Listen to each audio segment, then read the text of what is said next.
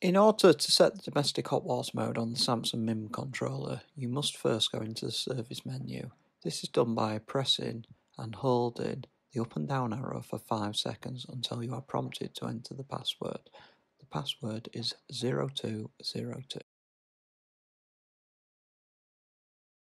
Once in service mode, go down to Field Setting Values and then down to Domestic Hot Water. Once in Domestic Hot Water, go to 3011, Domestic Hot Water Tank. This needs to be set to use.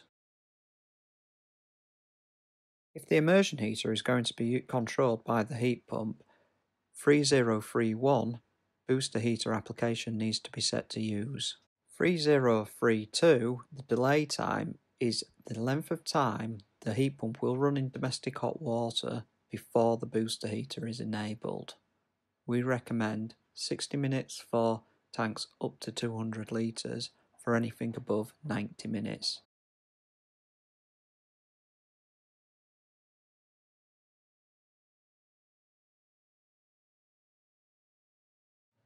Once we have set up the booster heater, we can then go into heat pump 302 and down to 3025, maximum domestic hot water operating time.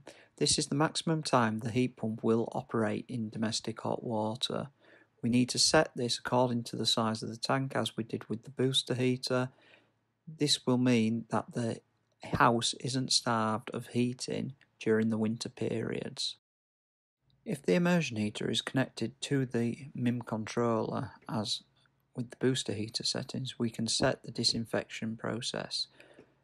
Go into disinfection 304, 3041 needs to be set to use, 3042 is the day which the disinfection will be carried out, 3043 is the start time. We always recommend this is set around midnight. However, if you've got PV on the house, you may want to set this for during the day. However, please make the customer aware that the hot water may be hotter than they normally expect. 3044 is the target temperature. We'd normally recommend this is set to 60 degrees. 3045 is the maximum time that the target temperature will be held for. We recommend 10 to 15 minutes. Once complete, you can return back to the main menu by pressing return.